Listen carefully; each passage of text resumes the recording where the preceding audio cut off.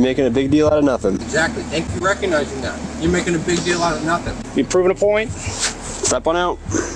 The problem is that you and a lot of people like you think that you know this more than we do. We do this for a living, man. Yeah, I know you do. Yeah, you violate people's rights for a living. I get it. I'm telling you in a second, he's going to drag you and put you in the back of that car. Just listen to him. Welcome back to the LackLuster channel. On September 19th of 2022, Josh from the channel Josh Wright Studios was returning to work after taking a lunch break with some coworkers. Josh was a passenger in the back seat, but unfortunately, the vehicle's front license plate had recently fallen off. The driver had placed the license plate under the front windshield, but it was still enough to have 4 officers of the Brunswick Police Department pull them over as they drove through the parking lot of a movie theater. How's it going? How are you doing, officer? Good. License, registration, proof insurance.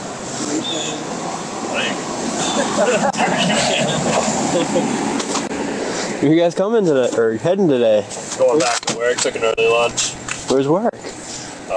Right down the road, down. Brunswick. Registration.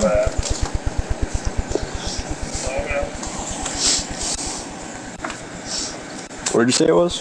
Down the road. Right down that way. I wish we knew the address, but it's 125.0. Is it the the construction projects? Yeah. Gotcha. You guys have your IDs too? Yeah, why is that? Just curious. Yeah. You want it?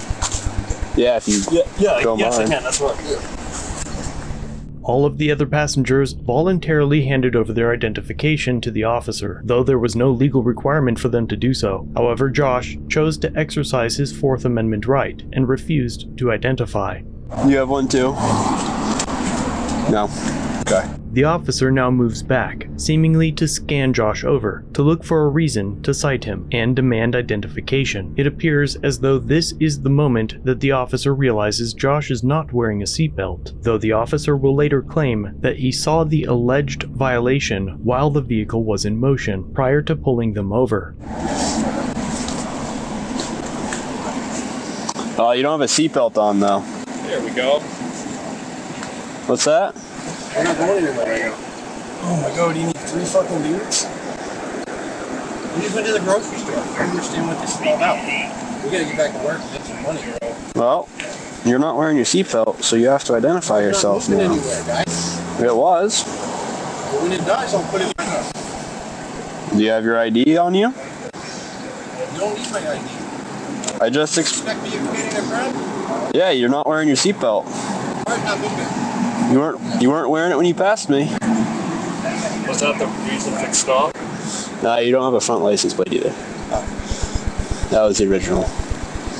It's right here. It's right there. I got to get some screws to put on it. I was heading back to the job site. Gotcha. Well, as soon as your friend in the back seat gives me his ID, you guys can probably get back to the job We're gonna be site. here a long time now. Call your sergeant up here. Supervisor. Okay. So if you're not going to give me your ID, that's a problem. That's not a problem. What kind of a problem is it, Officer Day? You legally need to give me your ID when a law enforcement officer asks for it. No, I don't. You do? Okay. Okay. I didn't commit any crime. Well, you're not wearing your seatbelt, like I said, so you're going to give me your ID. I love how he's making no effort to give you his ID. Okay. Have you warned him that it's a crime yet? I did. I just warned him.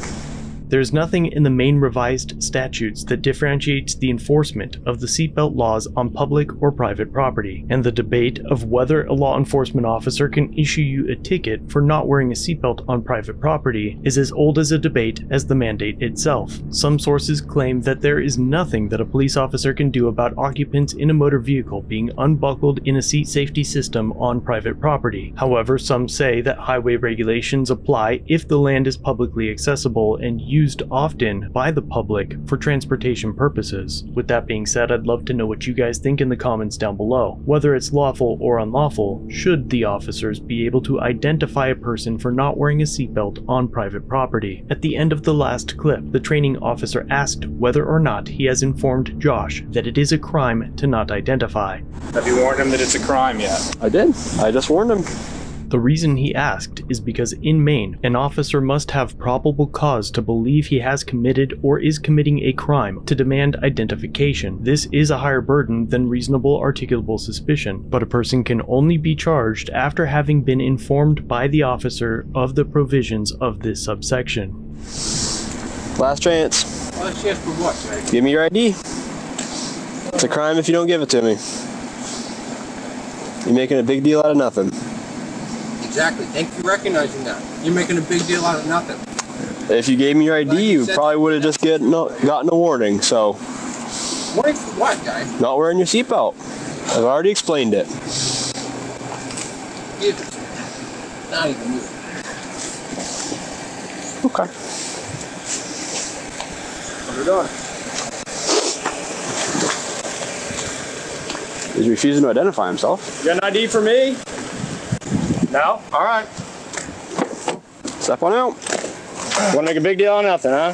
You proving a point? Step on out. I didn't do anything wrong. 15 to 4. Huh? You want to start I didn't this do way? anything wrong. Okay, you're not wearing a seatbelt. We're asking for your ID. Because the vehicle stopped. Doesn't matter. It was moving. When it's moving, I'll have this. All right, let's go. You don't need to make this bigger So than I a have 4. bigger deal than it Start has this to way be. as well. You guys aren't used to hearing now. That's All right. the problem. No, that's it. Last chance. Step out. Or you're What, going to be you gonna out. arrest me Yep. for riding in the back of a car? Refusing to identify yourself. Yep.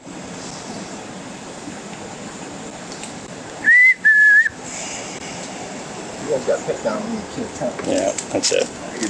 Okay. Yeah. Come on. Step on out.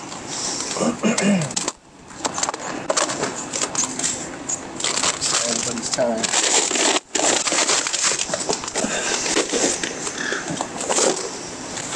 And then what? Face car. Put your hands on your back. It's stupid, man. It is stupid. Yeah, I know. All we're asking.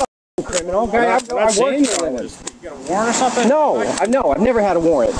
Never. Why are you guys acting like this? We're going from fucking Hannaford. Hannaford back to You the. can demand your ID when you're not wearing a seatbelt. I know, right, Give you it to guys- Ron. He already explained that to me. Just don't see the big deal, man. I don't see If the you big got deal. nothing going on, like I don't I just literally don't understand it. What? Because I said I didn't need to submit to your demands because I didn't commit any That's the crimes. thing, though, is you do need to give your ID when we ask for it. You're not wearing a seatbelt. The problem is that you and a lot of people like you think that you know this more than we do. We do this for a living, man. Yeah, I know you Like do. you said, Yeah, you you on your violate way, people's rights for a probably living. with a I get it. Yeah, I know. Probably with a warning. And that's why I said, you know what? I know my rights and I didn't do anything wrong. Spread your feet. You're in handcuffs. You know your rights, right? I didn't do anything wrong. Spread your feet. Rights. W-R-I-T-S. Spread your feet. Hey, they're spread, bro. Spread them more. I gotta search you. Okay. Spread your feet.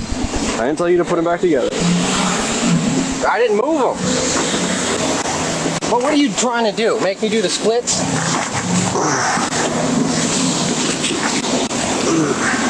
Are you the supervisor? I am. We're just going from Hannaford back to our job site, and this guy's over here demanding me to get out of the car and show ID. I said I didn't do anything wrong in the backseat. I don't need to show ID to anyone who comes and demands it. I wasn't driving the vehicle. I don't need a driver's license. I don't need to show my ID. And then they thought that was the problem, and now I'm out of the car. What are you doing? You want to talk to Going me? back to my car. For what? Place you in it. Why are you putting me in your car, dude? Seriously, you're the At this point, you're being supervisor. I detained. asked for someone to come up here. And I'm telling you in a second, he's going to drag you and put you back in that car. Just listen to him. In the end, the driver was given a warning for missing his plate, and Josh was transported back to headquarters, cuffed to the wall, interrogated, had his tattoos photographed, and then released on bail. He was given a citation for not wearing a seatbelt and a Class E misdemeanor under issuance of summons for criminal offense, which is similar to refusing to provide ID. It's unclear exactly where this case will go, but Josh has secured an attorney and has entered a plea of not guilty and has contested the seatbelt citation. So again, I'm interested in what you guys think. Should the state have this much power to demand your papers for something as silly as an alleged seatbelt violation, especially when it's on private property? Let me know in the comments down below, and be sure to check out Josh Wright Studios' channel. I've removed portions of the video for time, but anything I've cut out can be found in his video. Thanks for watching. If you have a video, use the submit link in the description or pinned comment. If you enjoyed this one, subscribe and hit the bell for future content, and check out our other channels, Lady LackLuster and The Odd Side. Remember to like, share, and leave a comment about what you think of this interaction. It's the easiest way for you to help expose corruption and misconduct. Merchandise is available using the links below. Join the LackLuster family for just $1 if you'd like to further support the channel. Get a Lack logo next to your name, custom emotes, and early access to videos. I look forward to seeing you in the next one. All links are down below.